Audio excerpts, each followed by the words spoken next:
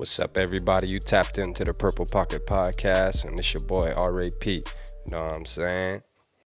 So since it's the bye week, right, and we're talking about trading and possibly making moves, bringing some new guys to the Minnesota Vikings, I figured this, right? What about a guy named William Jackson III? So I did some research. He's kind of having conflict in Washington. He doesn't want to be there. He requested for a trade about a week ago. And I said earlier in my last video, actually, with OBJ, I said, look, I would rather bring in a defensive back that's solidified, that's kind of solid.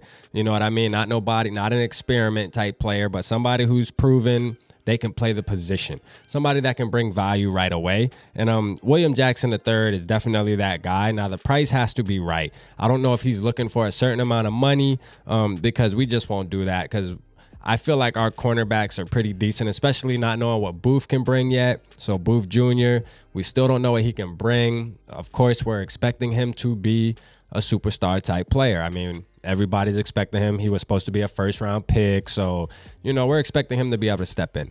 A Caleb Evans, another good cornerback that we have that we're expecting to see good things from. So this could bring conflict of interest, but still yet, it's still a guy that's available. That could be a possibility that I wouldn't be mad if we brought him in, maybe to compete for the slot position, something like that. But this is what it is. He's mad at Washington because they don't play enough man-to-man. So that's where the conflict might come in because our defensive style is not really too much man-to-man either. We like zone. We're playing the shell defense. Don't let nothing get behind you. And it might not fit. So I don't know if we'll be a good option for him. But at the end of the day, if he's willing to come to a team that's winning, for one, I mean, that's one of the main things. You want to come to a winning team, bro, that has a chance to actually do something this year, come on into the purple. Just make the price right, dog. Don't make it all about the money. Make it about you wanting to contribute to a team that has everybody that plays for each other, a brotherhood, great coach, and you can contribute, man, because I think he's solid. So he got drafted in 2017 by the Cincinnati Bengals, had a couple solid years, went to Washington. Last year in particular, had a good year in Washington, okay? This year, starting out slow. He didn't even play last Thursday night, because he's not wanting to be with the team. So this is a guy that obviously teams are probably calling, trying to get him. And I know Kwesi's making moves. There's a guy that we signed today. It's a linebacker, rookie linebacker we got off Kansas City's practice squad, guy that was on the Rams practice squad. I think his name is Benton, if I'm not mistaken. But it's like, Benton Whitley. All right, Benton Whitley, outside linebacker. It's like, come on, he's a rookie. Okay, he didn't even get drafted this year, so he's a rookie. There's no telling what he can bring to the table, but that's the roster spot that we filled because we were at 52 this morning. He made it 53, so he's the lucky winner.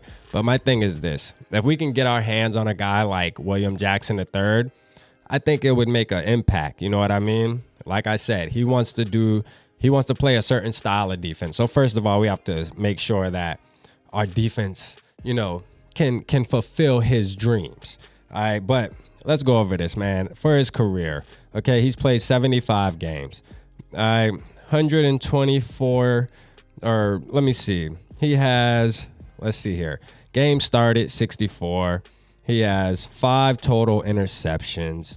I mean, it's not like this guy is a Hall of Fame or anything. You feel me?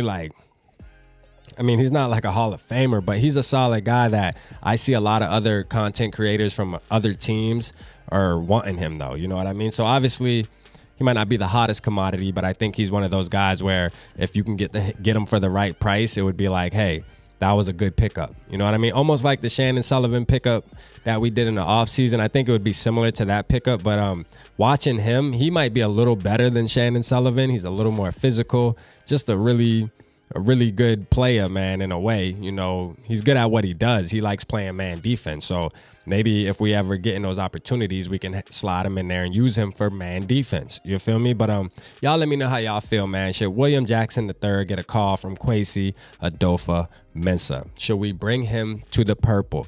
Okay, would you be mad if we brought in William Jackson III? Should we put our bid in?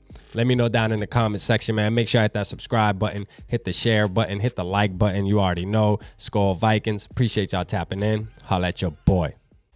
Appreciate everybody for tapping into the Purple Pocket Podcast. Y'all make sure y'all hit that like, subscribe, and turn the notification bell on. Purple Gang.